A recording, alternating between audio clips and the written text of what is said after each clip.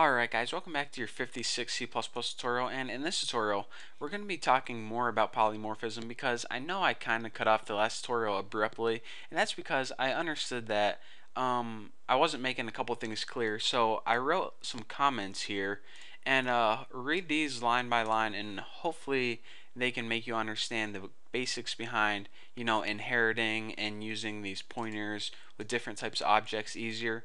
And also, I wanted to stress one thing that you guys may not quite have understood. Now, if we go up to, the ninja class and the monster class, you saw that each of these specific classes had a function called attack. So a ninja could attack and a monster could attack. However, if we scrolled up to the enemy class where they both inherited from, there was no attack function right in here. So that is why we had to switch back to using the ninja and the monster attack after we set the attack power. So that's why the enemy object, see, let me go ahead and, like, if enemy object was to try to attack, you would get an error message because an enemy object can't attack because this enemy class has no attack. Only these specific classes do. You see what I'm saying?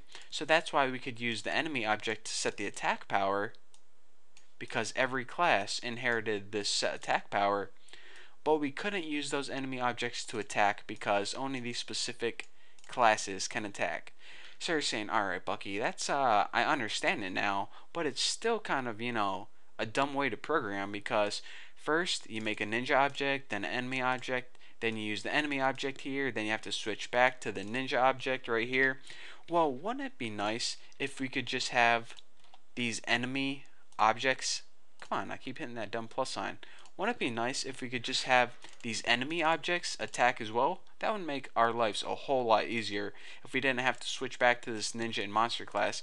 If these enemy classes, or excuse me, these enemies objects could just set the attack power, attack, move around, do whatever an enemy needed to do. Well, check it out, guys.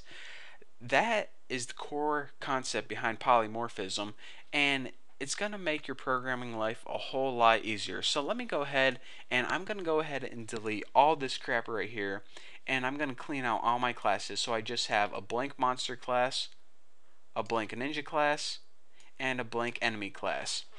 Now I'm going to teach you guys how to do what I was just talking, how to call the attack function on every single enemy object and have it work beautifully. Now, before you're saying, oh MG, you deleted everything, I just following the tutorial and now I'm going to have to retype all that code, why would you delete everything? Well, I deleted everything because the code for this is actually a whole lot easier than what we've been doing before. So before, I wanted to stress you guys, how you inherit, and indeed you can, use different addresses with different pointers. And once you understood the last tutorial, come to this tutorial and look how easy I'm going to make this for you guys. So we want every enemy object to be able to attack. So let's go ahead and make a public function, and we're going to name this void attack. So now every enemy has the ability to attack. So now what we want to do is, before we start coding the rest of the stuff, we already know that whenever we build a specific class like ninja and monster, that they're going to have their own specific attack functions. A ninja is going to be like karate chop, and a monster is going to be like roar, I'm coming out from under your bed. Well, we already know that each of these classes is going to pretty much overwrite this attack function. So what we want to do is we want to make this function virtual. Whenever you make a function virtual, it means that you're going to be using it polymorphically, and that way, whenever later on we're using like enemy 1 attack, enemy 2 attack, it knows that it's supposed to look in the specific class for that function instead of using this function right here. So now when we go ahead and, public, make our attack function using void attack, and we'll just, whoa, easy backslashes.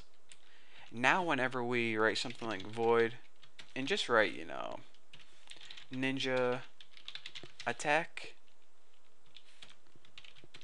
and line, and let me just go ahead and code this real quick, copy this, paste it right there, and the monster attack can be like monster attack, So now, whenever we go ahead and use, well, I might as well just code the rest of this program, because, instead of telling you what I'm going to code, I might as well just shut up and code it. So we have a ninja object, and we have a monster object.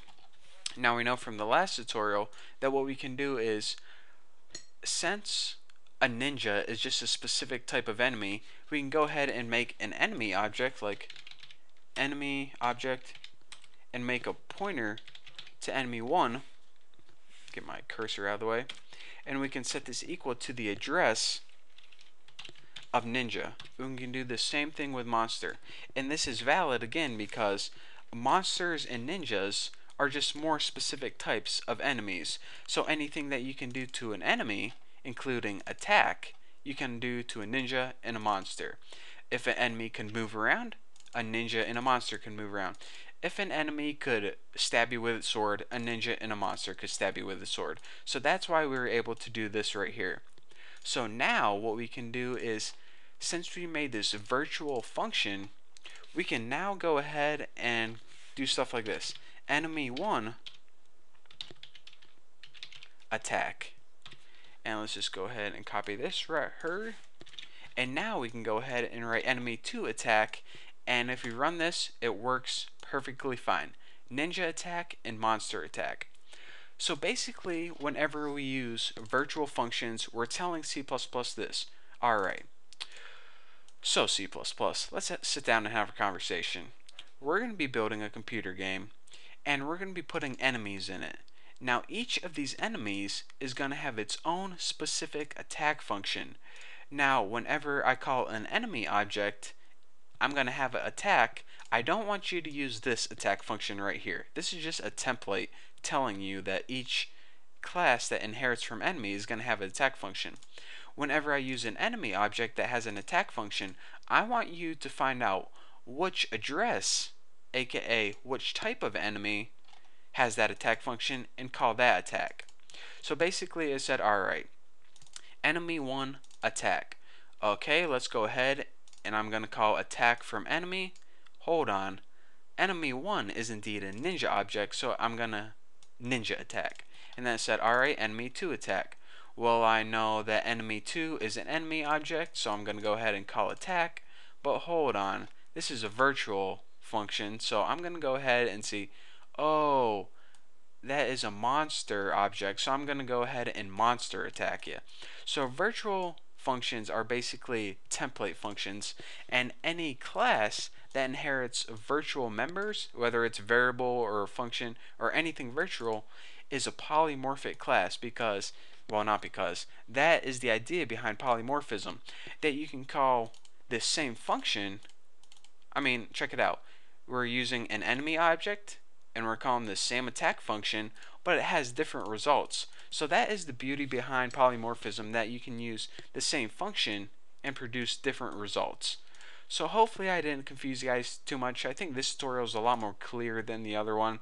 That's, what polymorphism is. That, well, first of all, in order to have polymorphism, you need this virtual stuff right here. And also, the idea behind polymorphism is that you can have different functions from the same type. And I'm doing those little quotation signs with my fingers. You can have the same function with the same type of object, but you produce different results based on what address it's pointing to. So, that's it. I don't want to confuse you guys anymore. Anything I have left to talk about, I'll talk about in the next tutorial. So hopefully you guys understand this a little better than the last tutorial. If you don't worry. We're going to be covering it more in the future. But thank you guys for watching. Don't forget to subscribe, and I guess I'll see you guys in the next video.